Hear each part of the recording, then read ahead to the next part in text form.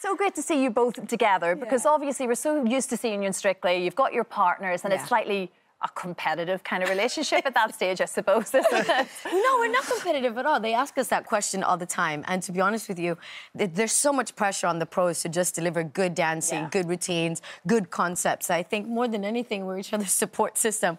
How was your day? At least you get each other's kind of issues that day. But you've got a tour completely just the two of you. This is your own personal project, Remembering the Movies, which sounds beautiful. We can't wait. We can't wait. It is just a culmination of all the beautiful old movies over the years. Actually, just your probably favourite movie. There's 42 dates. Yes, we finish on the 9th of May. And you can get the tickets on www.rememberingthemovies.co.uk. That's very, very well remembered. That's all I know, actually. That's very well remembered. Nice. You get to channel your inner James Bond as well, I believe. You wouldn't believe it. I mean, the Slovenian James Bond doesn't really...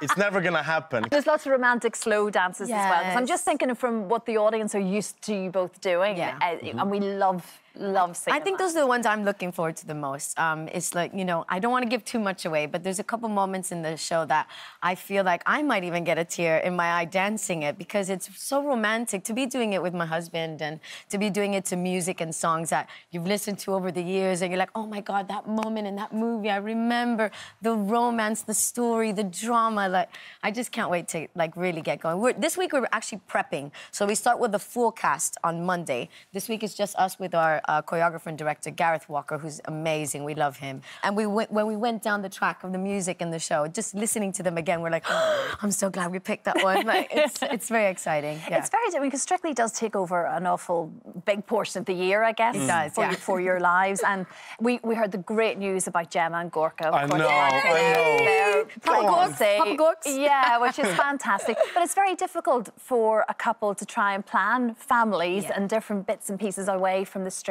dance floor in many respects, I think isn't it? Especially as a woman, you know, it's a big decision for me whenever we do decide to have a child. But we talk about it all the time, because we are huge. We adore kids. Like, you should see us when we're around babies. We get so broody, both of us. I think I am a baby, actually. So we're definitely going to have children. It's just right now our careers are on such a high. We're enjoying dancing so much, and we're enjoying being on Strictly so much. And the opportunities that we're being given at the moment, like doing Remembering the Movies and all these incredible projects that we take part of, we can't let those go just yet. Absolutely, of course. My goodness. Well, it was your birthday, was it just yesterday? Yesterday. How old were you? 29. Oh, you're a baby. 29. For I'll take that. 29. Actually, talking about Gemma and Gorka, we've got a little message for you. Oh, no! Oh, no. Hi, partner. Hi, Janette. We just want to say, hope you had a happy birthday for yesterday. Hope you got your present. Well, you are, because this is your present, us two doing this for you. This is your gift. What more do you need? I love it. Have a great time on tour, guys, and we can't wait to come and see you. Oh, I love it. Oh, look at them. I love you, Gemma and Gorks. They're so good, aren't they? They are amazing. I have to ask you quickly as well about Pasha leaving. That's a bit a bit of a sad day for everyone in the Strictly family, isn't it? He's been such a huge part of this show, and you know, his results and what he's achieved on Strictly sort of speaks for itself. But as a co-worker, he was so supportive and incredibly kind, always a true gentleman, and someone that, you know, as soon as you get into that crazy Strictly world as a professional, you need people to look up to. And Brandon's, Anton's, James's and Pasha's were always sort of there for all of us newbies there, you know, for someone as a guidance, really, and he was incredible as that. So, yeah, we're definitely gonna miss him. Yeah.